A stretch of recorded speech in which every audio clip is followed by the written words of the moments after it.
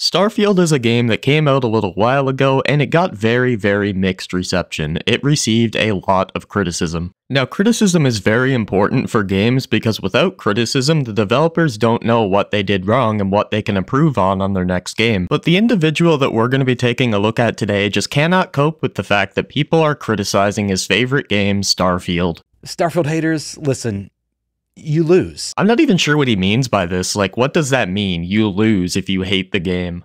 All right. Starfield is a massive success. Millions of players are playing this game. Dude, I really hate to be the guy to piss on your parade, but Steam charts disagree. As of right now, there are 3,928 players online playing Starfield. Now, obviously, that is only the PC, and you have to take Xbox into account, but Xbox doesn't show their player numbers. Also, a side note, can we please start putting player numbers on console as well so we know if a game is dead or not? Like, I hate having to load up a multiplayer game just to find out that the server's fucking abandoned. Across the world and having the time of their life, and you just need to move on.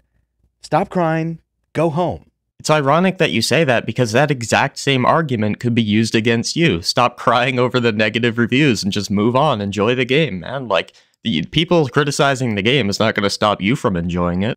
And if you think I'm just a fanboy blowing smoke, well, as you hit the dislike button and type your nasty and ignorant comment. I mean, can you really blame people for thinking you're a fanboy when you have like a Starfield hat, a Starfield shirt, a Starfield thing on your wrist, a Starfield box in the background? Like, if I were to come on camera and just, like, blindly defend Nintendo, and I had a Mario hat on, a Zelda shirt— oh, this reminds me of somebody, for fuck's sakes. I am not playing my gaming PC, because it simply isn't as good as my Nintendo console. Let me throw some numbers at you that prove just how wrong you are. I mean, numbers don't really prove anything when it comes to the quality of a game. Call of Duty sells really well every year and always has tons of players, but it's almost always buggy and broken on launch. Welcome to Starfield Signal, your place for everything Starfield. Now, listen, if you've watched my channel for any amount of time, you know that I try to stay positive and I try to elevate the discourse around Starfield and not get dragged into stupid arguments on the internet. Damn, I kind of feel like a dick. This guy was trying to be positive and I came and like pissed all over his parade. But the level of hate that Starfield has been getting is just wild.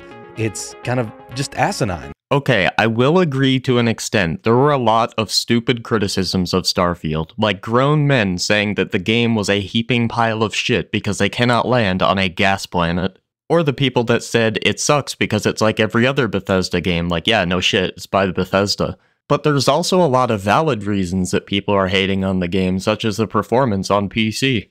So please forgive me if this video seems a bit spiteful, but every now and then it's okay to take a victory lap. Okay, but what exactly did you win? Like, what's the big victory here, dude? Like, you're not a developer of the game. You're not seeing any of these profits go into your bank account. First, let's check in with the haters. As we all knew this was coming, Starfield was review bombed hard on Metacritic last week.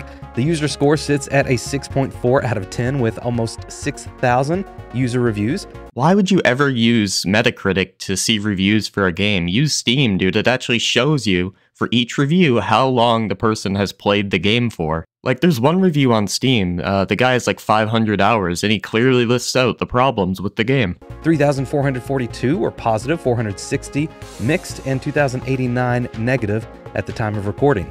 And it's really sad that these haters can't even muster the energy to put a little creativity behind their negative comments. Hey, if you don't play the game, the least you can do is actually listen to an actual critic's thoughts and then just kind of morph all those into negative opinions. I like how you just brush off all these negative reviews as a bunch of hate without actually reading through all of them one by one. Like, I seen one as you were scrolling by it. The guy doesn't like it because of the graphics. But unfortunately, all the negative reviews are just an echo chamber of the same senseless and out of context phrases. Okay, so apparently every single negative review is just an echo chamber. It couldn't be that people had genuine problems with the game and they want to see Bethesda go in and fix them. It couldn't be that when Bethesda makes their next game, these people want to see these issues addressed and fixed. If you don't complain about games and give your issues with them, you're never going to see improvements in the future. With that out of the way, let's look at the fact that Starfield has rocketed to #1 in the UK sales charts. This tends to happen every time there's a big or popular game that comes out. Like, if you guys remember Palworld, when that first came out, it rocketed straight to the top for a while. When Helldivers 2 came out, rocketed straight to the top for a while. This happens whenever a big game is released. However, I will admit that it's impressive that the game was a top seller, considering you need a fucking NASA PC to run the game well. I want to say parenthetically here that I totally called this in a video that I released about a couple of months ago, and so if you... Yeah, this game is not going to be larger than Grand Theft Auto 5. Grand Theft Auto 5 is the most profitable piece of media ever created. It made more money than any book, any movie, any game.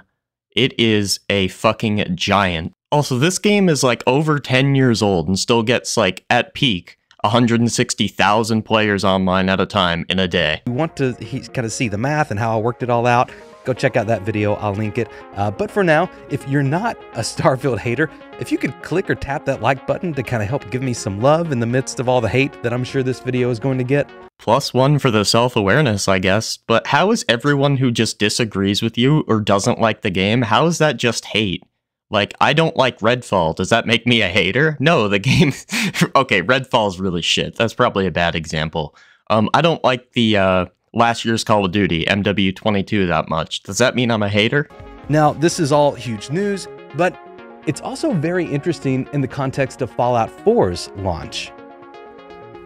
Again, I made a whole video about this, and I'll link that in the description and the pinned comment, but all you need to know is that Fallout 4 had a massive launch of 13.5 million units shipped in the first week.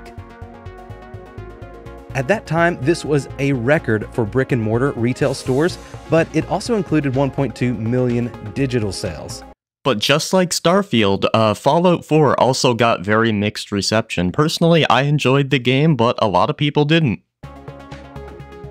So the point I want to make here is, if Bethesda is saying that more people are playing Starfield than Fallout 4 just 48 hours into the game's respective launch windows, that is a clear indication that we could see some massive player numbers for Starfield after the first week. Yeah, it is impressive, like, the amount of players that were online at the first, weekend of the game launching. However, are those players going to stick around? Because, you know, they might just play the game, not like it, and move on.